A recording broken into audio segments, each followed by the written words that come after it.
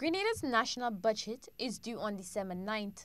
In that presentation, expected to be delivered by Prime Minister Dr. Keith Mitchell, the country will know which areas will benefit from government spending in 2017.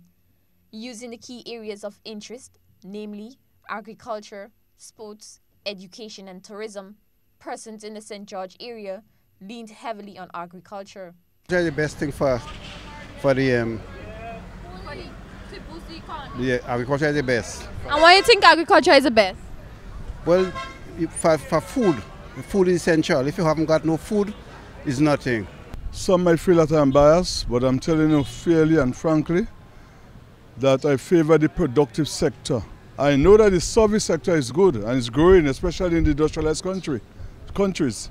But with regard to a third world country as Grenada, all for now I feel that the productive sector should be it. And by that I mean, to be more specific, agriculture. Definitely agriculture, because what we need is to diversify the Grenadian economy.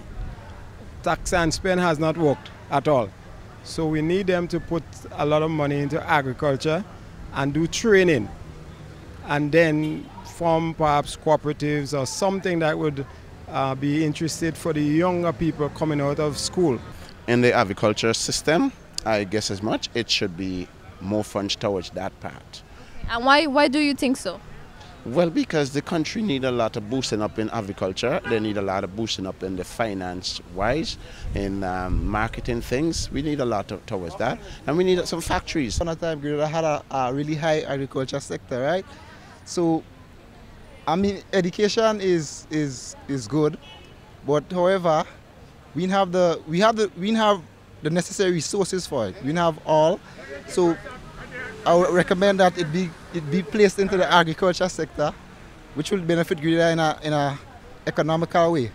But there were a few who believed that although agriculture might have been the backbone at one point, priority should be given to education and sports at this time.